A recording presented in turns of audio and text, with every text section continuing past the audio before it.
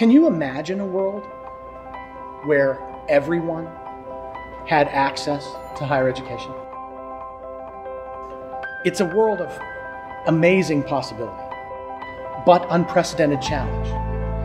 The only way that we solve the problems is to unleash the human spirit. How is it that we can provide more people with access? Higher education is often marked by its exclusivity, by its selectivity. That model will not scale to the demands of the 21st century. Existing systems of education are insufficient for the demand. And so a combination of technology and the best of the educational principles we've learned over hundreds of years is what's required in the 21st century to now extend the gifts of civilization much more equally and to harness the innovative power of people all around the globe. The extension of smartphones and cell phones around the globe is happening faster than any technology uptake has ever occurred in the history of man. And that global net makes it possible for people to communicate with the highest possible fidelity and learn from one another in ways that they never have been able to learn before. At Arizona State University, what we seek to do is find as many ways as possible to extend that first year of higher education to as many people as possible, in as many different ways as possible. Most students that start college do not graduate. That's a sad state of affairs. This program's intention is to change that. Education is a right. edX's mission is to dramatically increase access to education for students all over the world. Imagine if a learner can take MOOCs without any admissions, without an application process, without worrying about the socioeconomic status or their GPA, and if they can pass the course, then by paying a small fee, they can get credit. This will make college a lot more accessible and a lot more affordable than it is today. This program is intended to eliminate those barriers, to take a high school student or someone else and provide for them the freshman year experience in the most advanced, technologically enabled, educationally enriched, deep learning experiences that humans have ever been able to develop through this partnership with ASU and edX. With our partnership with ASU, they can also now earn credit. This new pathway to college will revolutionize education going forward. Believe that you can achieve, change your own life, and maybe change the lives of many others. Become part of this experience. Earn this credit. Begin that journey.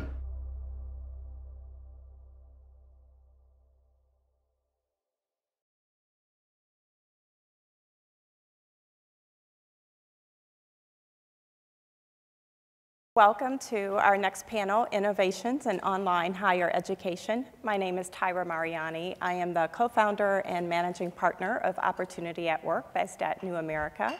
And I'd like to introduce my panelists for this afternoon, Michael Crow, who is the president of Arizona State University, and Anant Agarwal, did I get that close? Who is the CEO of edX. Welcome, gentlemen. So, Michael, I'd love to start with you. Tell us about this exciting announcement today between edX and ASU. Well, one way to look at this is that, sadly, in the U.S., let's say we've been putting a lot of money nationally into Pell Grants. Half the students that have received Pell Grants since 1980 never graduated from college. On top of that, everyone knows the statistics that in the lower quarter of family incomes, regardless of a student's academic ability, only about 9% ever graduate from college in their entire lifetime. In the upper quarter of family incomes, nearly 80% graduate from college, and I could say almost humorously, regardless of their academic ability, including low academic ability. That tells us that there's something wrong out there in the general environment. And so in this particular case, edX is a pioneer with university partners at advancing this idea of massive open online courses. ASU is a pioneer in advancing high-quality degree programs.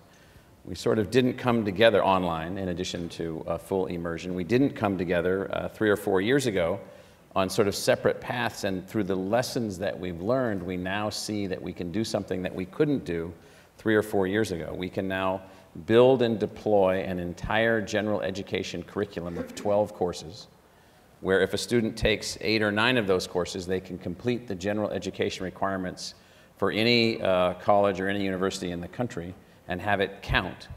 Or they can, from a college pathway perspective, practice those courses to know what it takes to go to college. Many students that we encounter have all of the ability to complete college, but they lack confidence, they lack family support, they lack community support, they lack support in their schools. They're frozen out of things because they don't have access to these kinds of learning environments. They now have access to this learning environment.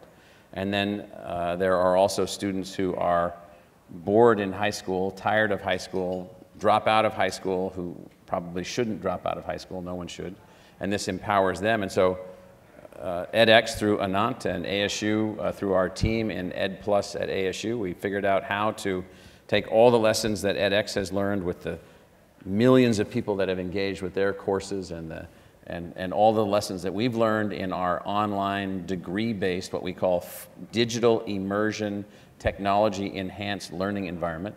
It's much better than the old term online, which is really reflective of like the equivalent of a dial telephone to us. It's such an old term and an old concept.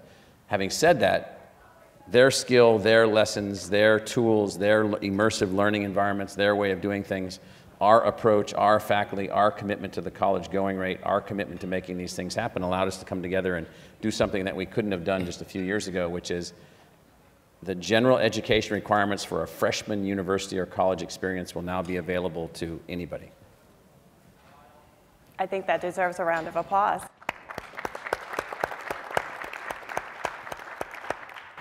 So Anant, this is pretty groundbreaking. How's it different from other online offerings? Sure, I wouldn't say it's pretty groundbreaking. I would say it's groundbreaking. Okay. Groundbreaking it is. I would take away the little. Take away. This is the computer science professor speaking. If you miss a comma, exactly. The program will not work. And no partial credit. This is really revolutionary. We've been doing at edX, founded by Harvard and MIT, with a very generous, a kind-hearted $60 million contribution to the founding of edX. We were launched about 3.5 years ago to create these MOOCs, these massive open online courses, from working with really world-class, high-quality universities to create these online courses on our platform, where anybody in the world could come in and take the courses for free. Just imagine, you can go up and sign up and take a great course on human origins, for example, from Professor Timms from ASU. Or you could go and take a course on Chinese history from Peter Bohl at Harvard. I mean, it is unbelievable for students to come in and take these absolutely great courses online. Or did I say for free? So you can go to edX.org, and people they are shocked to see that you can actually take these courses for free or very low cost. And these are very high quality courses. The courses match campus rigor. And this is not your grandfather's online courses where dial telephone, right? Dial telephone, exactly. Right. Where you had talking heads and multiple choice. But these are immersive, game-like experiences. So you can go. I encourage you to go and look at. We have a demo course on edX called. Just search for Demo X. So it shows you all the cool things you can do. There's online labs that bring in immersive, game-like technologies through simulation, where you're playing around with circuits and components and physics. There are discussion forums that bring in the best discussions and social interactivity that you might find on Facebook or other networks, bringing that into education. So what we're doing is think of combining social from places like Facebook, combining gaming and interactivity, combining video distribution, high quality video distribution at scale from Google, combine that with learning. That's what you have today. All led and guided by the best professors in their field that someone can find. Exactly. Right. And so the professors, so these are not courses that are just running by themselves. So you have, so I'm right now, as we speak, I'm actually working on a final exam for a course that I'm teaching on edX myself in my copious spare time. It's a course on circuits, and we are part of the discussion forum. We have teaching assistants from, this is a course out of MIT, MIT teaching assistants that are part of the course and guiding the discussion forums and so on. So these are interactive, rich courses guided by the faculty and mentored by the faculty and TAs. I think what is missing until now, so you could take these courses for free, and you pass the course, you would get a certificate. It would be a verified certificate if you pass the course, which is pretty cool. And you can post it on your LinkedIn profile. You can frame it nicely and it looks pretty cool. And you can also put it on your Facebook profile. And we've also heard that many employers like to see that. But it was pretty cool. But I think what is really cool is the partnership with ASU, where I think it takes what we're doing to the next level, where by offering courses where if you pass a rigorous course led by campus, high caliber campus faculty and a high caliber course, if you can cut it, it's going to be a hard course. It's not going to be a cakewalk. If you can cut it, you're going to get a certificate, and at that point you can pay for credit and get ASU credit. So I think that is really cool. Yeah, it's rare that you get to pay on the back end, right, after you have mastered a course. And we were talking out in the hallway about how that's different from the current post-secondary education system, and you were mentioning how you sort of pay up front. I mean, our system is, frankly, our system is completely backwards. We are professors, so we can crack professor jokes. But, I mean, just imagine if you were to go to a store and to experience something, but they say, oh, you have to pay up front. We won't quite tell you what it is, but you have to pay up front. Okay, you pay up front. And then they tell you if halfway through you don't like it or it didn't quite work and so on, they won't give you your money back. And then you come back again, oh, you got to pay again. I mean, that's our education system today. It's nuts. It's so important. It's so fundamental and so foundational for our society. But that's how we do it. Even products in stores don't work like that. Right. I think what the Global Freshman Academy that ASU and edX are launching together will do is enable learners to dip their toe in the water, so to speak, try it out. And if they can cut it, they can pass, and then they can go and pay for credit if they want to. So Senator Booker in the earlier session talked about a whole range of things. He talked about reform in prison policy. He talked about the fact that we're no longer first in the world in college graduates. He mentioned that a whole bunch of statistics, they boil down to the fact that just as our economy needs higher and higher levels of educational attainment, which is proxy for high-speed adaptive learner. Everybody thinks it's actually about the degrees. It's not about the degrees per se. It's about what the degrees enable as a process of learning. Yet we have declining educational attainment. On a generational basis, we have a range of other problems. From our perspective, what we're interested in is every tool and every technique that alters pathway success. How can the student transit from any family, at any family income, into a post-secondary learning experience? Governor Haslam in Tennessee has outlined, for instance, what he calls the drive to 55. He knows that the Tennessee economy, which presently has about 36% of its population with a post-secondary certificate of some type, a technical degree, a baccalaureate degree, or an associate's degree, is inadequate to the competitive position that the workforce will need for the future. Well, how do you scale at that level? How do you take all these students who have everything that it takes to do university level work, but still don't either make it through the university, still don't even make it to the college? So our driving obsession here is to enable student success, to focus on the individual, to break down the cultural barriers or even the family barriers that have kept the student from being able to move forward, to allow gaming and practice, to allow actual completion of the course, to incentivize completion of the courses, to incentivize the basic fundamental completion of what's called the general education curriculum. We think that there's huge opportunity for technology to be very valuable. I'll give you an example, so it's kind of funny. People sometimes think we've sort of lost our minds, which is always possible, but not likely. We teach at ASU about 20,000 courses. Individual courses, not sections, courses. We're taking 12 courses. working with edX, bringing in fantastic faculty, every tool, every technology asset, every learning enhancement mechanism, every way in which a person can learn in a digitally immersive environment. We're going to take those 12 courses, put every tool that human beings have ever developed into those 12 courses, offer those 12 courses out to a general population and say, does that help you be able to find a path to complete college, or a path on your way to college, or a path to excite your learning? And so for us, that's the motivation for us. And we're hopeful, as is Anant, that we'll kick this thing off. We hope other places work in this direction, other people pick up this trajectory, other, particularly public universities, pick this up as a method to move forward. It's not that we're trying to, no single university and no single institution can solve all of these things except by showing how it's done. That's what we're attempting to do, is to show how this can be done. What's funny, sad even, we advance these 12 courses and people automatically think that we're talking about talking heads on a screen. We've never actually ever had anyone comment on any of these things that has ever taken one.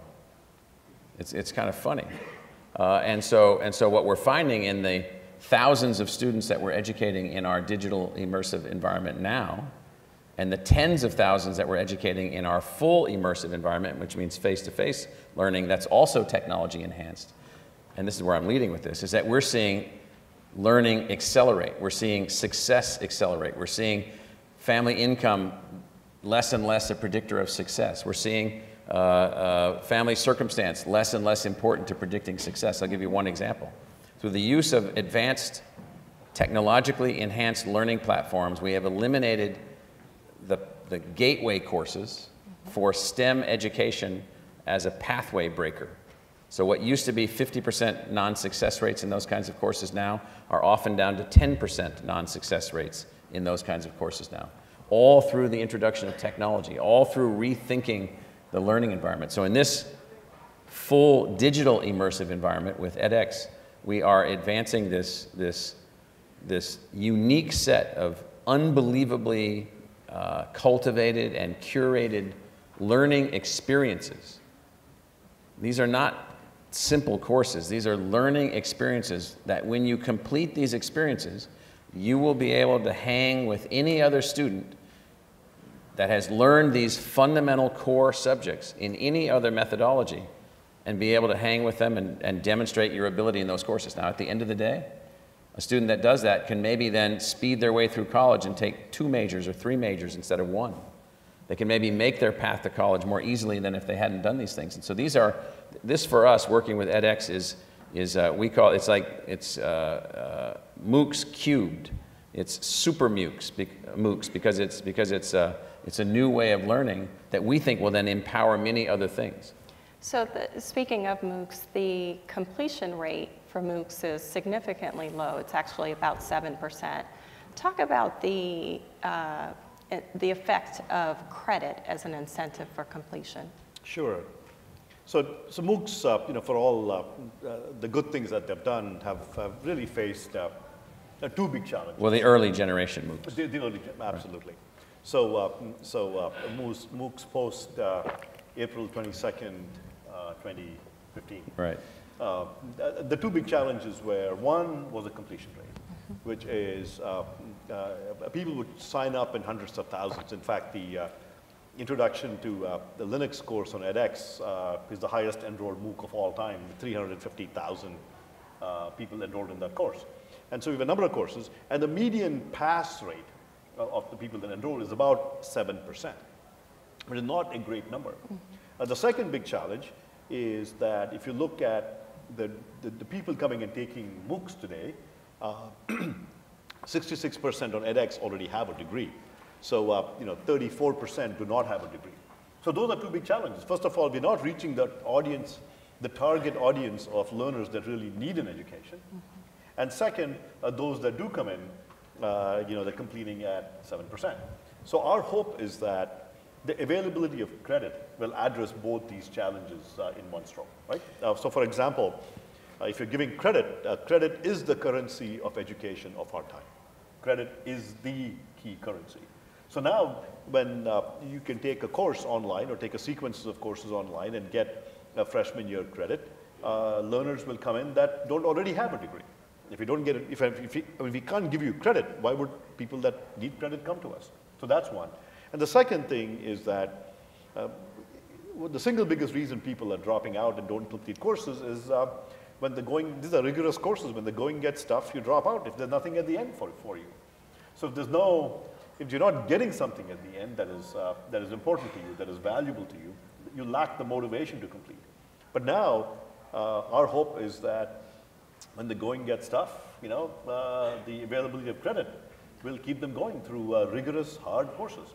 What we don't want to do is water down the courses to boost up the rates. I think the challenge is to provide the right motivation and the incentives and better tools and technologies and help from staff and instructors and TAs to boost up the rate. That's what we believe we can do with credit. In fact, just to make a comment on this notion of rigor, it's actually the opposite objective. It's actually the enhancement or the intensification of rigor, which is possible through these technology-based learning platforms. And so we have 2 learning environments now at the large-scale public research university that I'm a part of. And one of the environments is what we call full immersion technology enhanced learning. We have 70,000 students in that environment. We've been working on this technology enhancement vigorously for almost 10 years and beyond intensively for the last 5 years. What we've learned from working with those 70,000 full immersion technology enhanced learners is that we can, with a faculty committed to student success, who are research grade, highly creative individuals, many of them, fantastic people, we have so altered our trajectory of success for the students by this new culture for the faculty and the introduction of technology that now we can see things that we were ignorant about, or even worse than ignorant about. We were stupid. I mean, stupid. And so we were stupid that we didn't know that we needed to individualize the learning across a broad spectrum of students.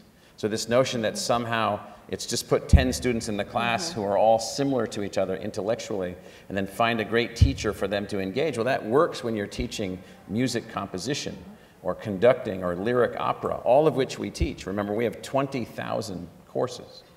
What we found, though, was that in the low hundreds of courses, we could create, through technological contributions, ways in which you could individualize learning. We've doubled our 4-year graduation rate. We've doubled the number of graduates in the last 10 years. We'll have 20,000 graduates this year with enhancements in learning outcomes by every measure, by any tool that anybody has to measure such things. Now that's our full immersion technology enhanced learning environment. Now imagine in our other environment, which we're working with edX and others, but in this project, edX, that's called digital immersion technology enhanced learning. You're in a complete digital, highly individualized, customized environment. Now, one thing that I will tell you about both of these is that it's not just about the courses, both environments, full immersion and digital immersion. It's not just about the courses.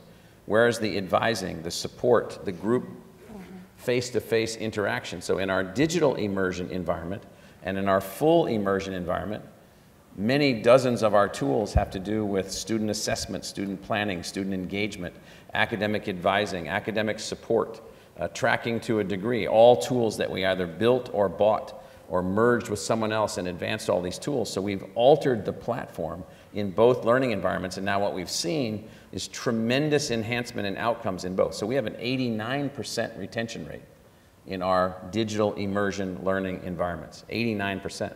We're running a project now with a Seattle company called Starbucks where we've heard of them. Yeah. They're in Arizona too. And so this is a project where we're moving people through all 4 years of college and when they complete through incentives and so forth. This project that we're doing with edX, we couldn't do this project without having done all the other things that we've been doing, both for the full immersion students and the digital students. This project is something that we set upon as we started talking about how we could work together, what we had learned together, lessons that we'd learned together. How do you scale? How do you advance at scale? How do you create a learning environment? So even to think about it just as a course, massive open online course, even that is a misnomer. This is a massive open online curriculum. It's a massive open online college. It's all these things together. It's academic advising, courses, tools, assessments, all these things. So people in the audience shouldn't think that it's just about courses. That would be a gross oversimplification, because we know now that it's not about courses. It's about the creation of a learning environment in which the individual student from a very broad spectrum of backgrounds can be enabled as a master learner. That's really what it is that we're trying to do. I think the key is, I think in addition to curriculum, it's also about pathways. Yes. Which is, people are not looking it's a sort of one course and done. They're looking for a pathway, Yes.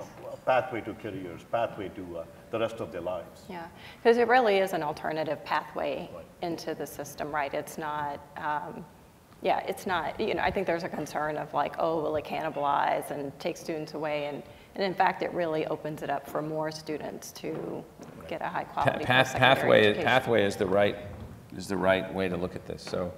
So we will have in August 11,000 first-time, full-time freshmen admitted to ASU under the admission requirements of the University of California at Berkeley from 1960. So we have the historic research university admission requirements. 11,000 freshmen will come to us with those admission requirements straight out of high school. We will have 11,000 students transfer to our full immersion environment from community colleges over the year. So think of that as 22,000 new undergraduates. Those undergraduates coming to us from the high schools are on certain pathways. The kids coming in from the community colleges, we built multiple pathways. Now we're trying to open up other pathways, not necessarily to make it to ASU. This program's not about going to ASU. This is a program about how to get on a pathway to advance yourself into the economy that Governor Haslam from Tennessee, look at this drive to 55. I'm not from Tennessee. I'm not shilling for him. Let me just tell you that this is an unbelievable set of objectives that we've got to achieve. President Obama, in fact, in February of 2009, outlined a series of objectives in his State of the Union speech where he said we've got to get 100% to high school graduation and 50% of the population to a post-secondary certificate. We haven't made any progress towards that goal except through special initiatives at the level that's going to be necessary for us to be successful as an economy. And you can see this now. This is a way for us to figure out how to do this by enhancing pathways. Last question in the few minutes we have left. What does success look like for Global Freshman Academy, and what impact do you hope this will have? So, just as there are multiple pathways for learners in college, I think success can come in many ways. And part of doing when you do a grand experiment and a grand project, oftentimes you don't quite know, you're headed in the right direction, but you don't quite know where it's exactly going to lead. But that said, success can come in many ways. One of them is that from looking at it from the lens of edX, where we were founded to really increase access to learners and provide education pathways. If we can attract a significantly larger fraction of learners that don't already have a college degree. So if we can move the needle on the 66% that I talked about, only 34% don't have a college degree. If we can get more learners that don't have a college degree coming to our platform, truly move the needle on that, to me, that would be a big deal. The second thing is that through high quality courses and introductory freshman level courses, not graduate level or postgraduate level courses, through introductory courses that will enable students to come in. If we can help students with their completion rates, that would also be a significant achievement for us. So what I say is on 3 levels. So back at the ranch, as they say in Arizona, and there are actual ranches there. In fact, I'll be at one tomorrow up in Sedona.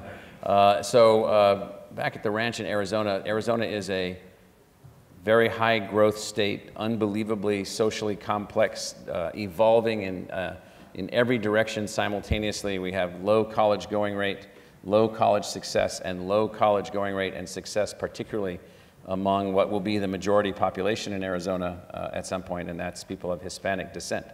Let's just look at that. Can we move the needle relative to college going rate in our local environment? Not just going to ASU, it's not about that. Getting on track to advance to a post-secondary perspective. Can we incentivize students to finish high school? We still have a quarter not finishing high school, 1 million kids a year in the United States not finishing high school. When you interview them, when you look at the interviews of the people that didn't go to high school, when you look at the regret at age 23, they say, I didn't know what it took to go to college. I didn't know what was involved in going to college. Well, you're going to know now because we're going to show you. We're going to help you. We're going to work with you. You're going to have this tool, this mechanism. We've got some other tools that we're working on also that's going to really earth-shattering things that are in our pipeline. At the national level, beyond Arizona, were we able to stimulate any movement of the needle relative to college success and also other innovators, other universities that want to work with edX, want to work with others, and then internationally or globally, we have a project now. We have a team of 6 people working for us in Ho Chi Minh City. We're working with 10 corporations, the Vietnamese government, the American government, a range of others. Our job is to change engineering education outcomes in Vietnam, that is the People's Republic of Vietnam, and you wonder why we're doing that. Turns out that the supply chain in the United States for many high-tech industries is tied very closely to Vietnam. We have a complete interdependency on each other. They've come to us and they've said, gee, can you help us upgrade our educational outcomes at the university level at the scale of a 90 million person country? I just turn to Anant and I say, well, Anant, can you help us to work with the government of the People's Republic of Vietnam to change educational outcomes in real time, quickly, at college level? So he's teaching computer science. We have an online electrical engineering degree, undergraduate degree, fully vetted, fully accredited by the ABET accreditation. That's hard to scale. It's hard for us to do a lot of different kinds of things, but working together, we think that we can innovate locally in Arizona, nationally to the benefit of the United States, and then internationally to help upgrade things. So that's what I'm looking for, is moving the needle in those 3 spaces. Great. Well, I'm afraid we're out of time, but congratulations, gentlemen, on this very, very exciting announcement. Thanks. Thank you.